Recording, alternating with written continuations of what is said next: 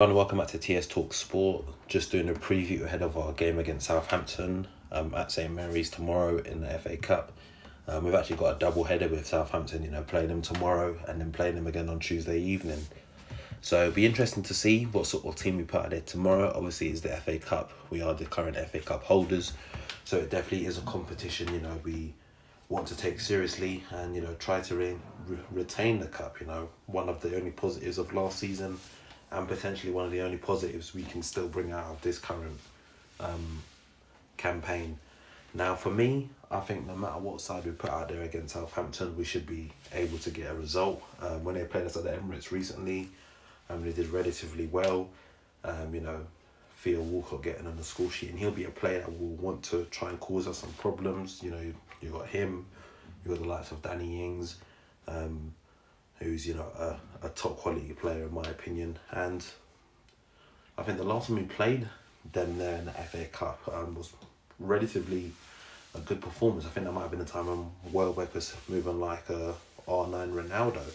But it's a game that we need to go into it with the same sort of quality in terms of the performance wise we've been playing of recently, barring the Crystal Palace game.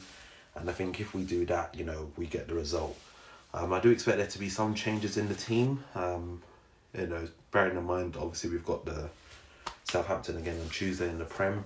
But overall, I still expect the side that we put out there to be a relatively good enough one to get a job done.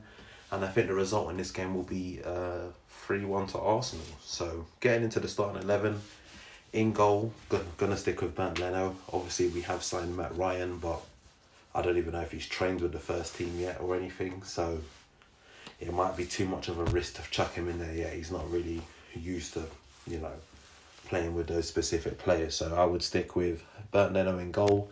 At right back, Cedric, playing against his old club. He played well the other night, and I would play him again in this game. I can't see that he would do any harm for us playing in this game, and hopefully he has another good performance down that right-hand side. The two centre-halves, I'd go with Gabriel and Luiz. Bring Gabriel back. I think it's a good game to bring him back into now. At a time, it didn't seem like we needed to rush to bring him back because of Pablo Mari. And then of recent, Holding and Luiz have been playing well. But I'll chuck him back in for this game.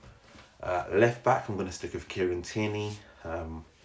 We tried Maitland-Niles there in one game. He had an absolutely shocking game. And for me, I don't want to see Saka played. I'd rather Saka probably has a bit of he's on the bench for this game, and if anything, we bring him off the bench if need be. Going into the midfield, two, I'm going to go with Xhaka and Ceballos. I know people are saying, yeah, play Partey, he played well the other night, but he's a man I'd have on the bench, and if anything, bring him off the bench if need be. More in mind, I want him to start against Southampton on Tuesday evening. Just in front of them, I'd go with Mr. Broccoli, Willian.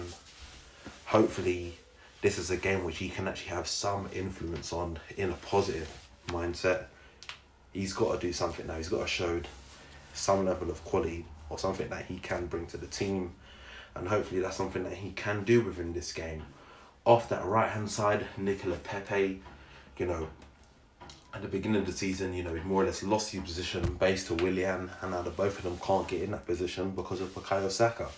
And he's got to do something to prove that, he's capable enough of doing the job. I believe he is, but this is kind of like last chance saloon now for Nicola Pepe. If he's going to do anything, he needs to do it in this particular game. Off that left-hand side, I'm going to go with Gabriel Martinelli.